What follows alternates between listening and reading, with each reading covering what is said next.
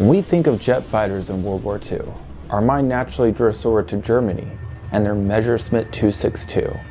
However, over in Japan lived its distant relatives. Hello, I'm Stefan, and today we'll be covering Japanese jet fighters in World War II.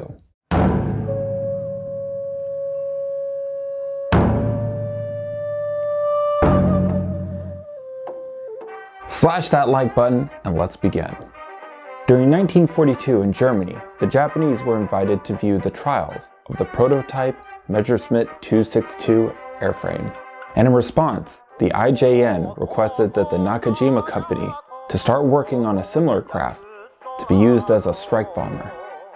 In 1943, a Japanese sub at Germany's insistence then made a trip from Japanese-controlled Singapore to German-controlled France.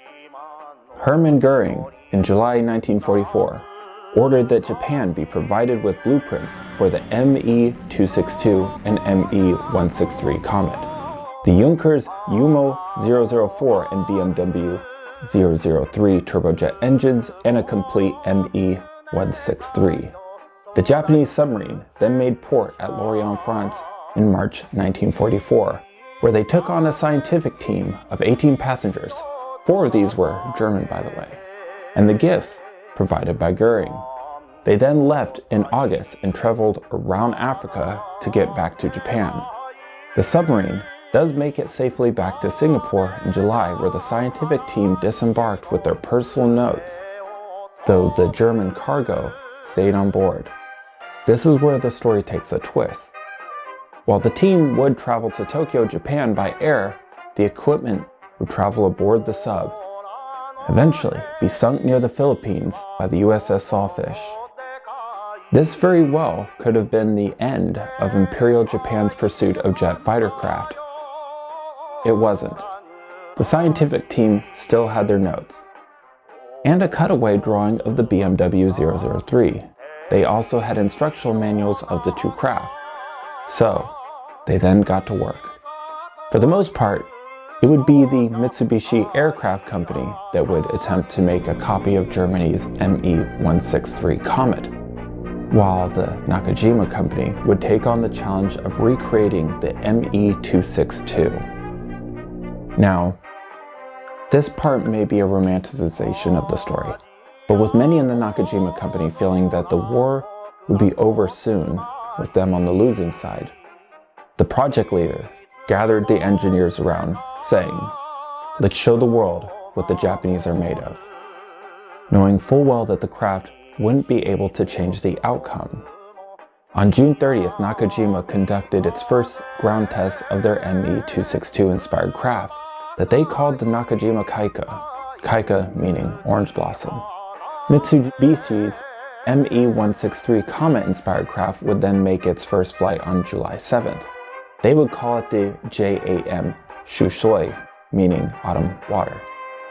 The Nakajima Kikka would have its first official test flight on August 7th, the day after the bomb at Hiroshima went off, and flew for a total of 20 minutes.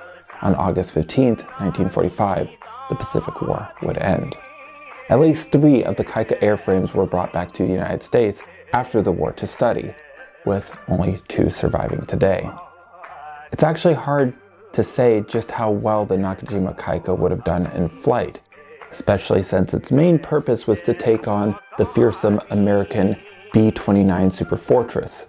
To take it down, the Kikka, and for that matter the Shusui, was armed with 2 Type 5 50mm autocannons. The specification of the cannon is on the screen now.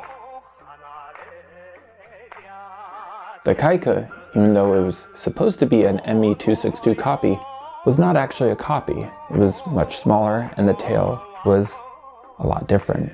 Also, unlike the ME-262, the wings on the Kikka could fold up so that it could be stored in caves when the Japanese were preparing for an American invasion on their homeland. The engine on the Kikka, designated NE-20, were actually tested by the Chrysler Corporation in 1946 for 11 hours and 46 minutes, which honestly makes them sound quite resilient. The specifications are also up on the screen now.